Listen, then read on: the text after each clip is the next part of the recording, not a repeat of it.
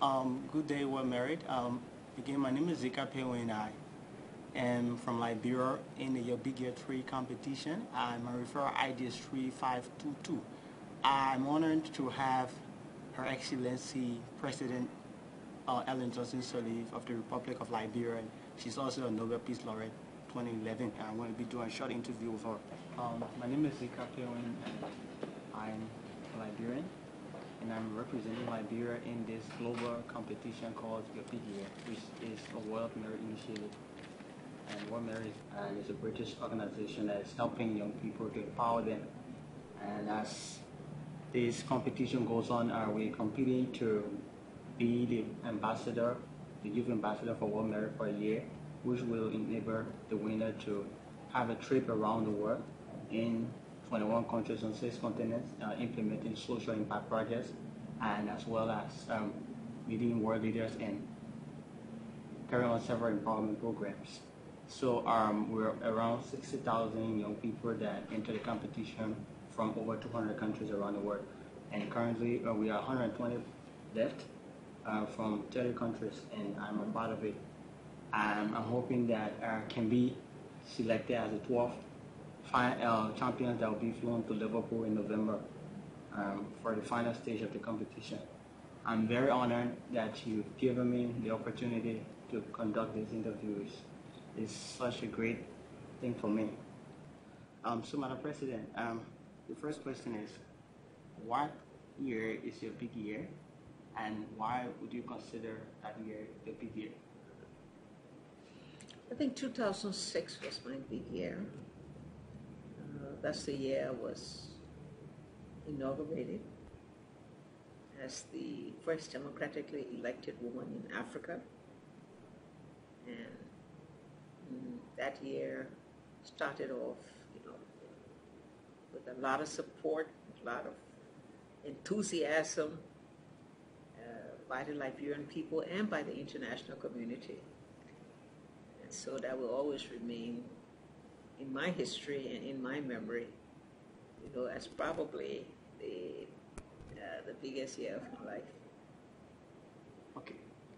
Thank you very much. And secondly, what is the importance of the discipline? Because you are someone in the politics and public service discipline, and how do you intend to help the upcoming generation? What plans do you have for the upcoming generation? Well, I think my own personal discipline is fiscal discipline, ensuring that people manage money well, ensuring that people exercise integrity in what they do, and that goes back to my service both domestically and internationally. I think I was well known for that fiscal discipline. And so I hope that, first of all, to inspire young people and empower them, first and foremost, is to set the example, so that those around you, with whom you work, with whom you interact, can see that you demonstrate that discipline of using money properly, of making sure you manage your finances, both your personal as well as public resources that are in your care. After setting the example, then it's a question of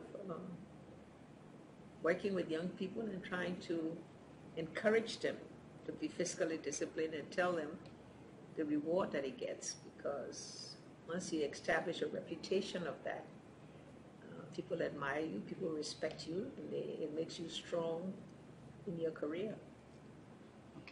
Okay, thank you. Talking about inspiring, I think that you are an inspiration to me and for me, and also on the World Merit community, we have a very big community of over 200,000 young people that on that community, and all of them have been very inspired, because what I do there is I post a lot of things about Liberia, trying to make people to know about Liberia every time, because I was challenged, and when the first time I entered and I was introducing myself, and someone asked, "Where's Liberia?"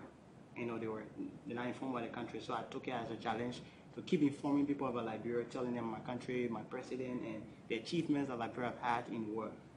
And from that, overwhelmingly, there has been this kind of passion and support.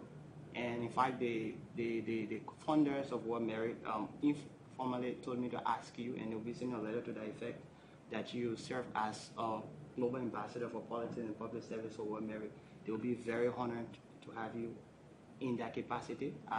They said they are preparing a letter, and if I have this interview, I should inform you that the letter is coming, and they'll be very, very, very honored to have you as a global ambassador, so you can help to uplift the support that they're giving to young people orally, and because many persons, many young people, they even give me personal messages.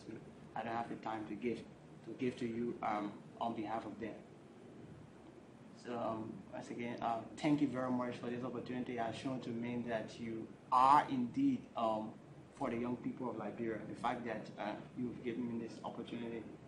Many people, other countries around the world, tried to reach their presidents, and they could not reach their president. The fact that I have this opportunity, I'm going to be the only person who's going to reach a sitting president. So this is a very great opportunity for me, and I'm very honored. I'm very, very humble and honored that you, my president, has given the time to talk to me, to the interview. Thank you very much, and I'm hoping that I can go and win this award and come and present it to you on behalf of the country. Let me commend you and congratulate you, for your success so far in this competition, and encourage you to be your country's young ambassador, to tell the good side of your country's story.